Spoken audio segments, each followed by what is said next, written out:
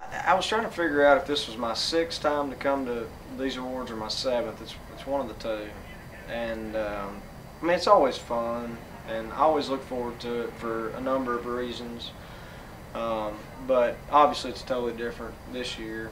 You know, first time we've been nominated for an award for the ACMs, and I mean, you know, I've been at this a while. We put our first single out 6 years ago, and to get a nomination for whatever it is, I really don't care what it is. It validates the journey to this point.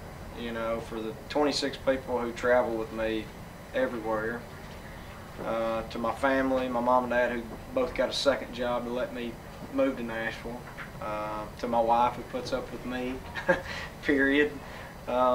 It's beyond humbling, and I think I cared about it more than I ever thought I did. You know, I kind of learned that through this, and so I'm excited to. All we've ever wanted for the last 6 years, and we felt like we deserved, was a shot.